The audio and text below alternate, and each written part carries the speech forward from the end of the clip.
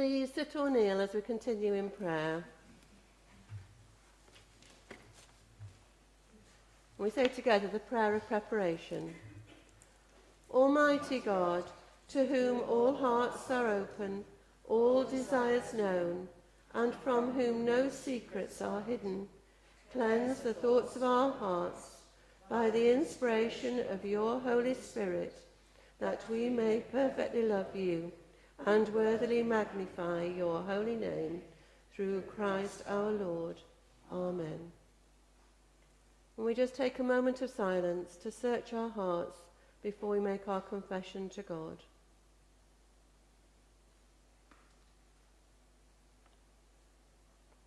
Almighty God, our heavenly Father, we have sinned against you and against our neighbour, in thought and word and deed, through negligence, through weakness, through our own deliberate fault. We are truly sorry and repent of all our sins, for the sake of your Son, Jesus Christ, who died for us. Forgive us all that is past, and grant that we may serve you in newness of life, to the glory of your name. Amen. Almighty God, who forgives all who truly repent, have mercy upon you, pardon and deliver you from all your sins, confirm and strengthen you in all goodness, and keep you in life eternal, through Jesus Christ our Lord. Amen. Amen.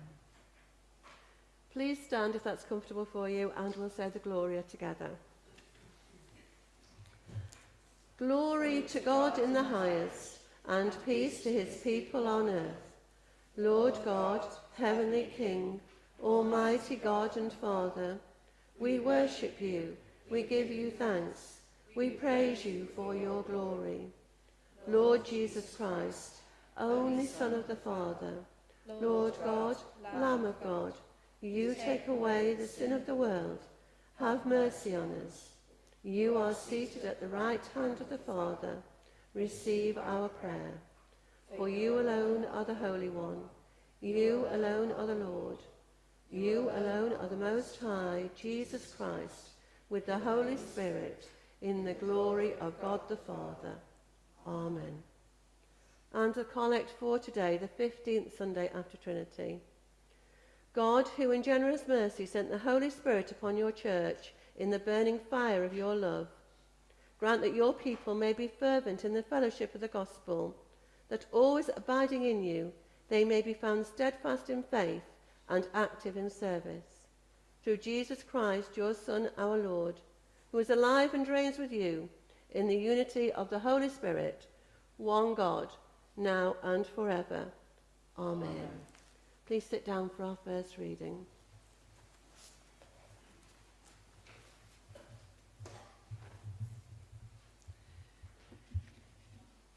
The reading is taken from Jeremiah chapter 32. This is the word that came to Jeremiah from the Lord in the 10th year of Zedekiah, king of Judah, which was the 18th year of Nebuchadnezzar. The army of the king of Babylon was then besieging Jerusalem, and Jeremiah the prophet was confined in the courtyard of the guard in the royal palace of Judah. Now Zedekiah, king of Judah, had imprisoned him there, saying, "Why do you prophesy as you do? You say, 'This is what the Lord says. I am about to give this city into the hands of the king of Babylon, and he will capture it.' Jeremiah said, 'The word of the Lord came to me. Hanamel, son of Shallum, your uncle, is going to come to you and say, "Buy my field at Anathoth, because, as nearest relative, it is your right and duty to buy it."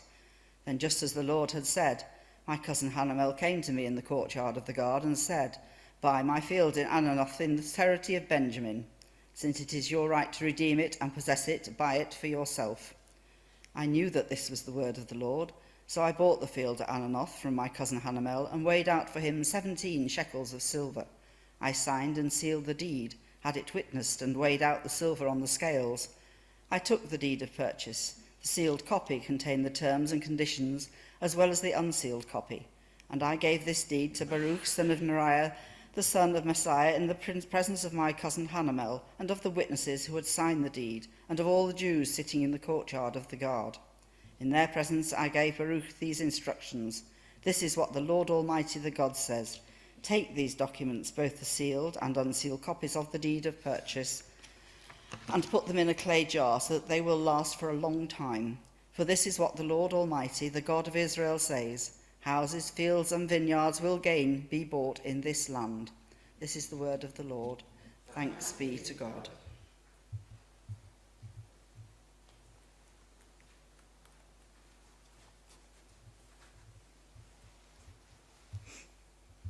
The second reading is taken from 1 Timothy chapter 6, verses 6 to 19. But godliness with contentment is great gain, for we brought nothing into the world, and we can take nothing out of it. But if we have food and clothing, we will be content with that. Those who want to get rich fall into temptation and a trap, and into many foolish and harmful desires that plunge people into ruin and destruction. For the love of money is the root of all kinds of evil. Some people, eager for money, have wandered from the faith and pierced themselves with many griefs. But you, man of God, flee from all this and pursue righteousness, godliness, faith, love, endurance, and gentleness. Fight the good fight of the faith. Take hold of the eternal life to which you were called when you made your good confession in the presence of many witnesses. In the sight of God, who gives life to everything, and of Christ Jesus, who, while testifying before Pontius Pilate, made the good confession. I charge you to keep this command without spot or blame until the appearing of our Lord Jesus Christ, which God will bring about in his own time. God, the blessed and the only ruler, the King of kings and Lord of lords, who alone is immortal and who lives in unapproachable light, whom no one has seen or can see. To him be honour and might forever. Amen. Command those who are rich in this present world not to be arrogant, nor to put their hope in wealth, which is so uncertain, but to put their hope in God, who richly provides us with everything for our enjoyment. Command them to do good, to be rich in good deeds, and to be generous and willing to share. In this way, they will lay up treasures for themselves as a firm foundation for the coming age, so that they may take hold of the life that is truly life. This is the word of the Lord. Thanks be to God. Please stand if you're able for our second hymn, Breathe on Me, Breath of God, and it's Mission Praise number 67.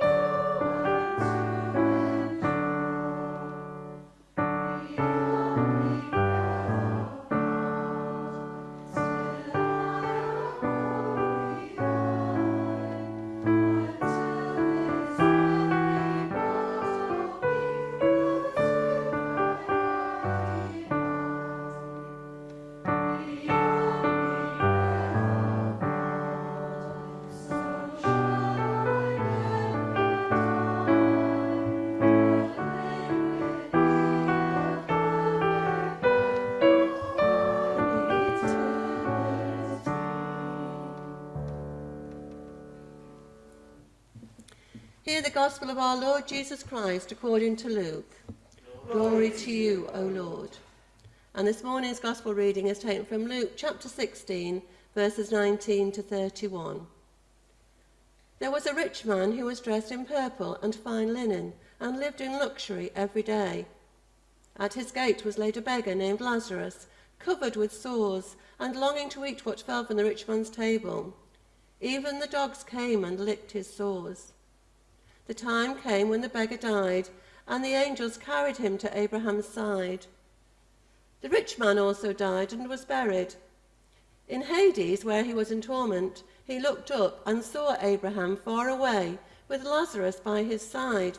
So he called to him, "Father Abraham, have pity on me, and send Lazarus to dip the tip of his finger in water and cool my tongue, because I am in agony in this fire."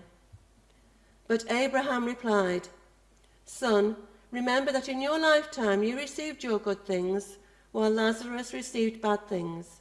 But now he is comforted here, and you are in agony.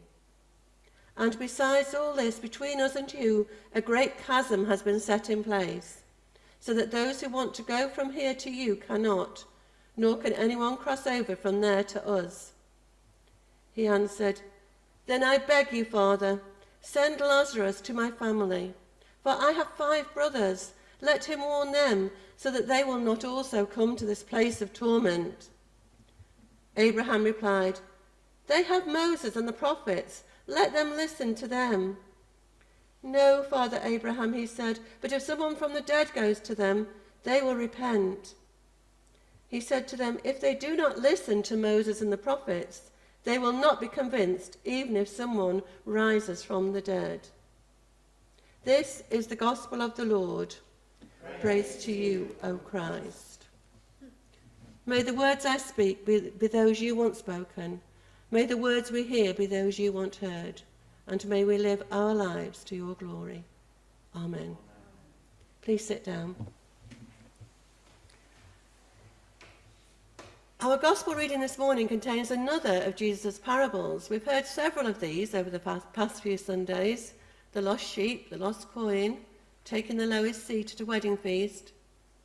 And parables were an extremely important part of Jesus' teaching, as they included examples from everyday life to help his audience understand the spiritual message he was trying to convey.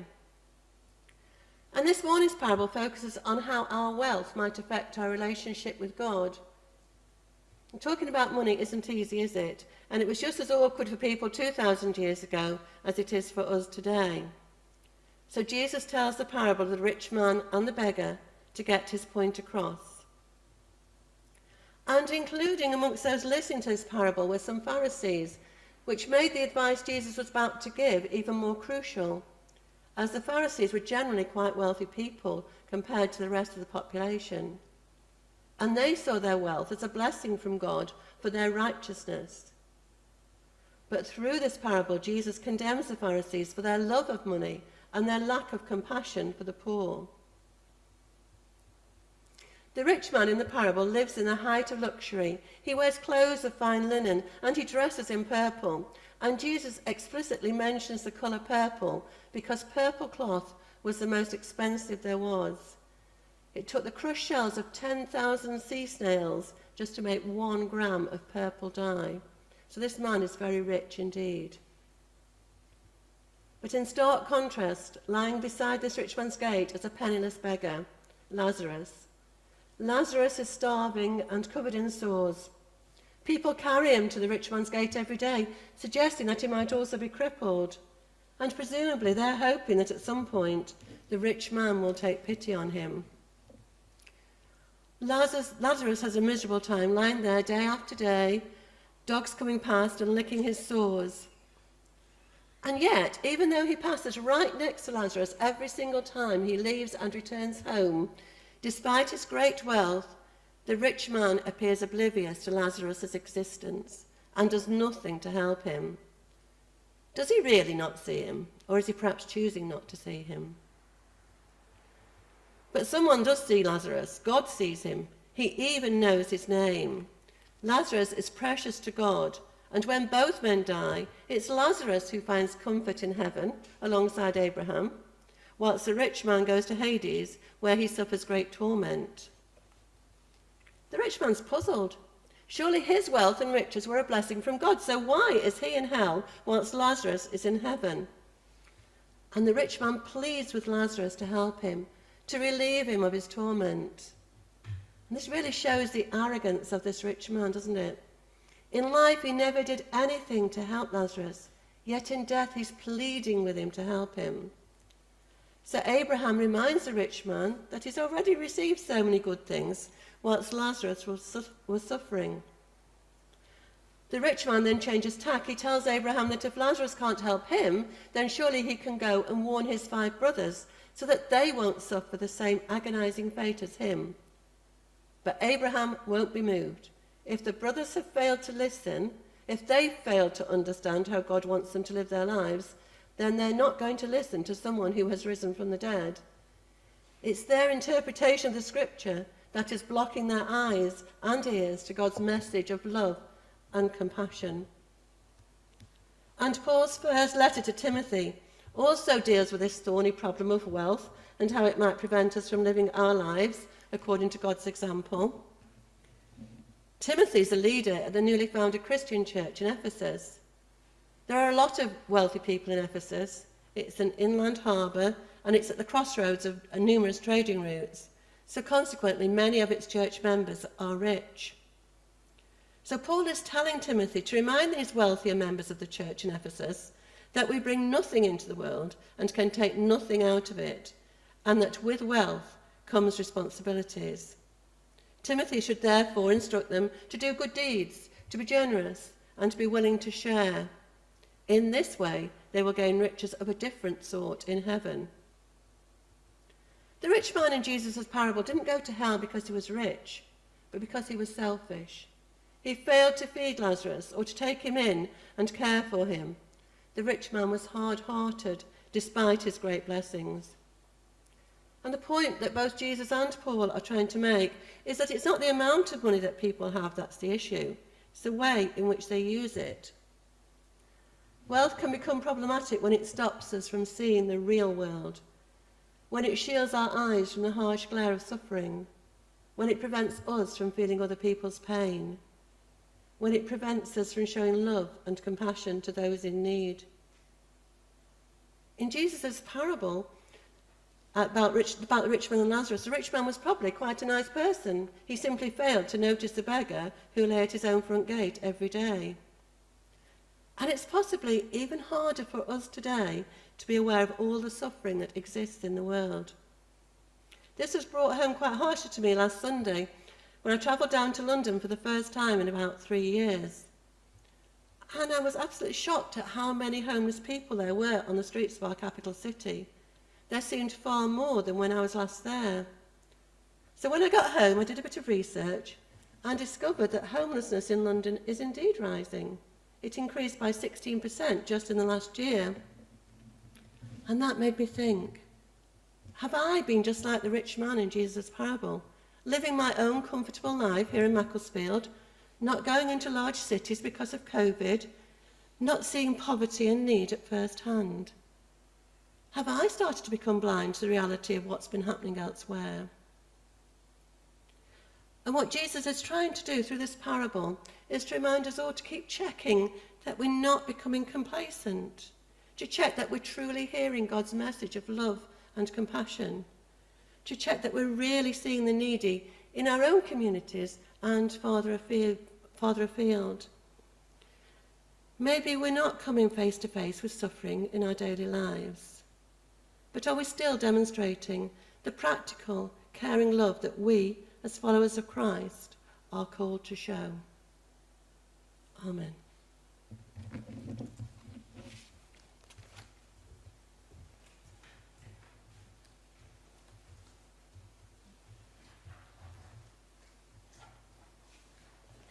Thank you, Linda. So let's now stand and affirm our faith in the words of the Creed.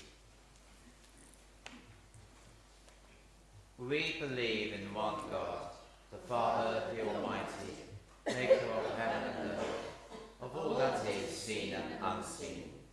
We believe in the one Lord Jesus Christ, the only Son of God, eternally begotten of the Father, God from God, light from light, true God from true God, begotten, not made, of one being with the Father.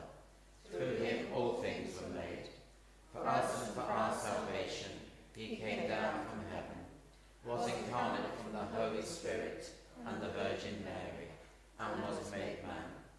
For our sake he was crucified under Pontius Pilate. He suffered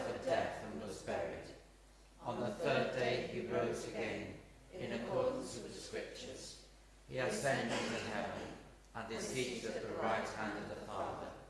He will come again in glory to judge the living and the dead, and his kingdom will have no end. We believe in the Holy Spirit, the Lord, the giver of life, who proceeds from the Father and the Son, who with the Father and the Son is worshipped and glorified, who has spoken through the prophets. We believe in one holy, Catholic and Apostolic Church. We acknowledge one baptism for the forgiveness of sins. We look for the resurrection of the dead and the life of the world to come. Amen. Please be seated for our intercessions. The response to our prayers today is the usual response: Lord, in your mercy, hear our prayer. Let us pray. All our needs are God's concerns. Let us pray to him now. Father God, make us a listening church, welcoming to the hesitant, encouraging to the young, sensitive to differences and attentive to needs. Give us willing hearts, hands and voices with which to respond to your word. Lord, in your mercy, hear our prayer. God of Lazarus, you hear the cry of all who live in poverty and hunger. Help us to create a just and righteous world. Give wisdom to those in government, and help us to notice where there is need, and make us open-hearted in charitable giving. Lord, in your mercy, hear our prayer. God of rich and poor, make us a responsible community, supporting our neighbours and friends, sharing one another's sorrows and joys, and opening our homes and our hearts to your love. Lord, in your mercy, hear our prayer.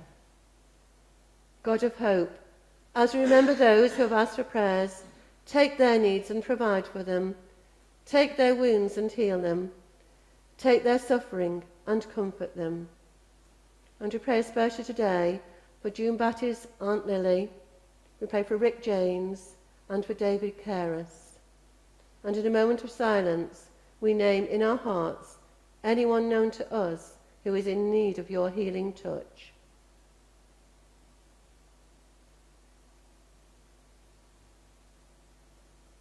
Lord, in your mercy, hear our prayer. God of eternal glory, as we call to mind those who have died, may they know the welcoming of your love into eternal joy. And we pray for your comfort for families who are grieving. We pray especially today for the royal family as they continue to mourn the death of the Queen. We also pray for Lawrence's brother-in-law's father, Jim Carus, and his family. And in the quiet that follows, we pray for those who we may have lost and are still grieving for.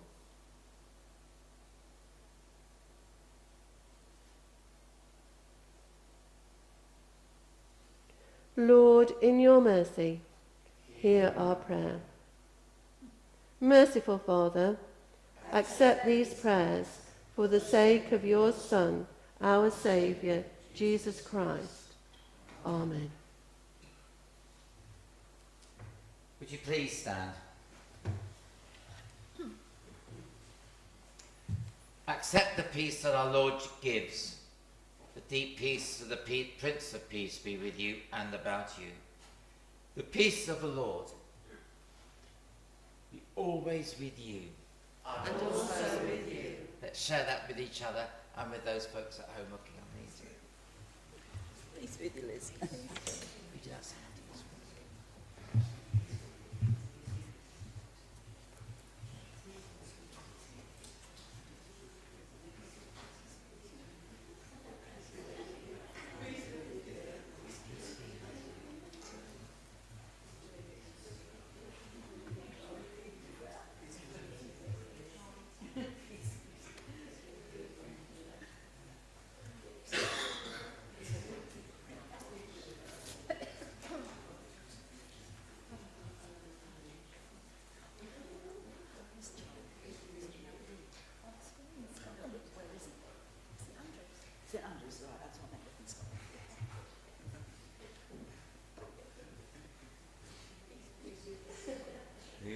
we sing our offertory hymn, Rejoice for the Lord is King, number 576.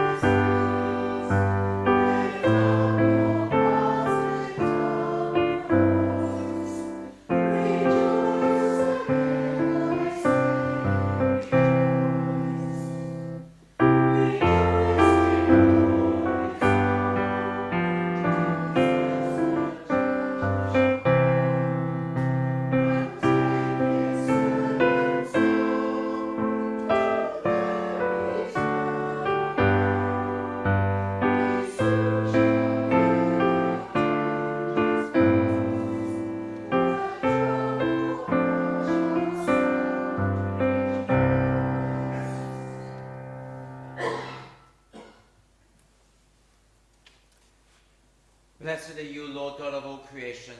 Through your goodness we have this bread to set before you, which earth has given and human hands have made. It will become to us the bread of life. Blessed be God forever. Blessed are you, Lord God of all creation. Through your goodness we have this wine that sets before you. Fruit of the vine and work of human hands. It will become to us the cup of salvation.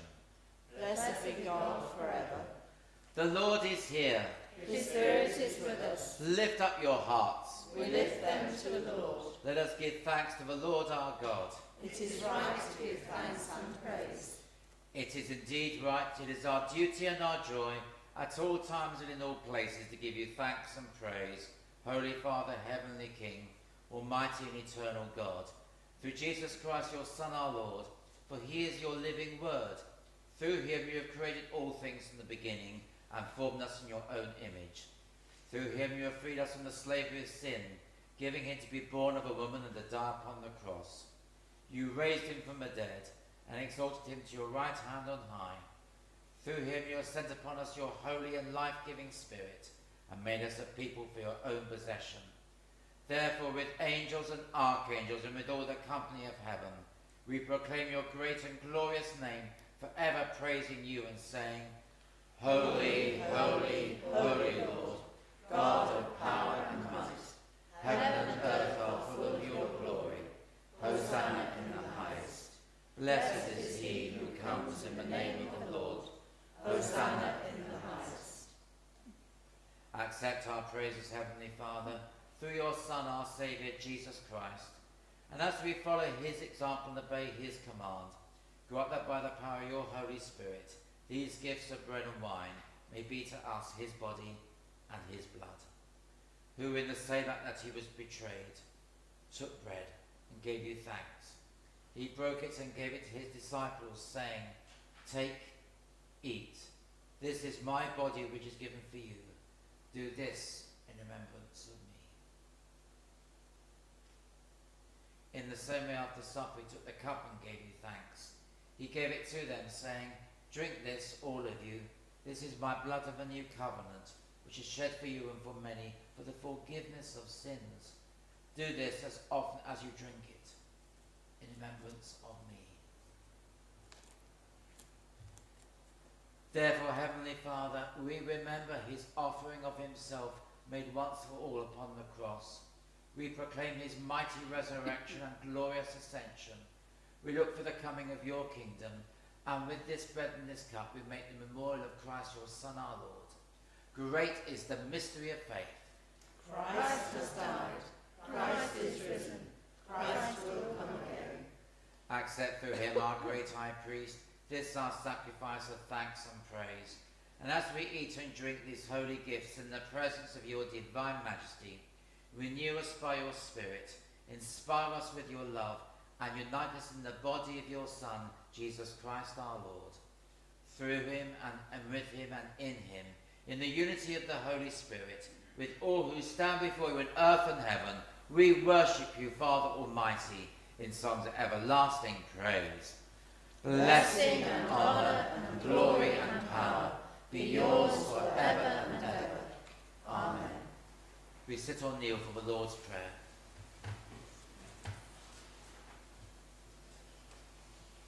As our Saviour taught us, so we pray. Our Father in heaven, hallowed be your name. Your kingdom come, your will be done, on earth as in heaven. Give us today our daily bread. Forgive us our sins, as we forgive those who sin against us. Lead us not into temptation, but deliver us from evil. For the kingdom, the power, and the glory are yours, now and forever. Amen. We break this bread to share in the body of Christ. Though we are many, we are one body, because we all share in one bread. Draw near with faith, receive the body of our Lord Jesus Christ which he gave for you, and his blood which he shed for you. Eat and drink in remembrance that he died for you, and feel on him in your hearts, by faith, with thanksgiving.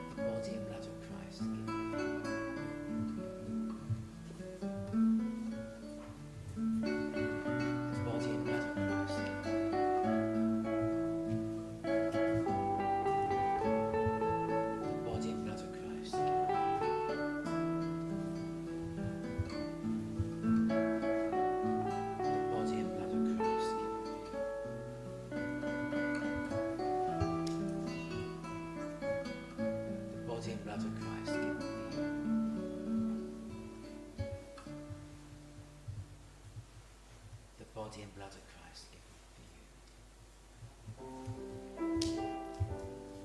The body and blood of Christ given for you. The body and blood of Christ given for you.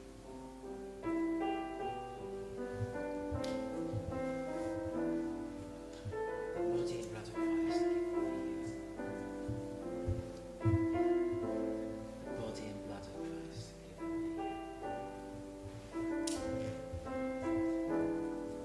The body and blood of Christ given for you.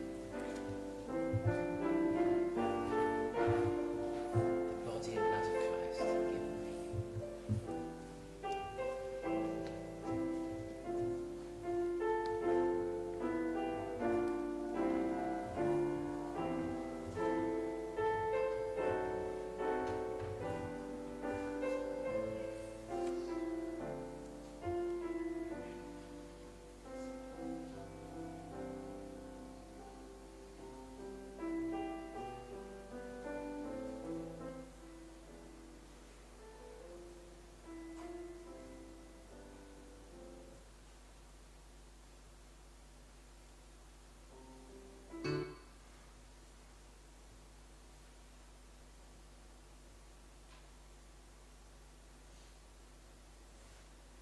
God of all mercy, in this Eucharist you have set aside our sins and given us your healing. Grant that we who are made whole in Christ may bring that healing to this broken world. In the name of Jesus Christ our Lord. Amen. Almighty God, we thank you for feeding us with the body and blood of your Son, Jesus Christ. Through him we offer you our souls and bodies to be a living sacrifice. Send us out in the power of your Spirit to live and work to your praise and glory. Amen. Now I ask the church warden if we have any notices. Not a lot, but Can I assume that the bottles of wine out there are vicar appreciation? if you spend lots of money, certainly. No? So thank you very much, Simon and Linda and Liz, for coming in and doing the music for us. I hope you've picked up your notice sheet if you didn't receive one, and there is a letter about the future of the churches together in Macclesfield, the progress so far. If you're interested, do pick up one of those as well. Is it craft group tomorrow on the fourth Monday of the month? I think it is. It should be. Yeah, right. It's 2nd and 4th, I think you decided. Then you didn't clash with August bank holidays. Thank you very much indeed to Rosemary and Karen and Beryl for all those donations and for setting up and everybody else, of course, for all the donations as well, for setting up for the coffee morning. I'm really sorry it's a bit coming and going with people with injections, and I've got to beetle off for mine at 11:27. And Beryl's there at the moment, and Lawrence have got his as well. But hopefully, I'm sure we can all spend lots of money. Unfortunately, you can buy raffle tickets, and because the raffle tickets prizes are numbered, you can just leave your tickets behind. You haven't got to choose something. So thank you very much. And obviously, Lawrence is wanting to say something as well. I just wanted to expand a little on what Gail mentioned about the future ministry of the Anglican churches in the Macclesfield Town Centre. Not forgetting our friends in other denominations as well. I hope you've all managed to pick up this little briefing note. Those of you who received the news sheet electronically will also get a copy that way as well. But you may remember a couple of years ago the Archdeacon had some open meetings which didn't really take the matter any further. He's passed it over to the lay leadership of the parishes concerned, and we are working under the chairmanship of Pip Moscrop, who's very much involved with the Hope Centre and is also a member of Holy Trinity Huddersfield. There's a little working group which has one person from each parish concerned. The parishes are here, Henbury, Upton Priory, Holy Trinity, St Peter's, St Paul's, St Barnabas and St Michael's. I don't think I've missed anybody out. It's about 8 or 9, I think it should. All Saints. All Saints. Yes, I'm sorry, All Saints, forgot you. So we have a representative from each of those parishes, and I'm the representative from this parish to put together some ideas as to how this might look in the future. In addition to that working group, there's a consultative group, which is 2 further people from each parish. And the working group, when they've thought of some radical ideas, will be discussing with the wider group to see how that sort of reflects with what is a more wider feeling in the parish. The intention is that something will happen this time by summer next year. I was going to say Easter, but we slipped a couple of months over the summer holidays already. But we do have a number of meetings scheduled for between now and Christmas, in which time we hope to get some positive ideas as to how we can manage ministry patterns in the town centre parishes, which I've just listed. We are a united benefice, so it's Bob, isn't it? Bob. Yeah. Bob Tom's church warden at Henbury is on the consultative group with Linda, and their working group representative is Patrick, who I only know as Patrick. Patrick Maguire, thank you. Our reps are Charlie, who might give us a wave, but he's hiding behind his photograph. Well done, Charlie, you're listening. and Sue Harrison. So they will be our wider consultation group, and they will meet on October the 13th, if they'd like to make a note in their diary. But that's all. Was that 2 minutes or longer, Gail? It's enough.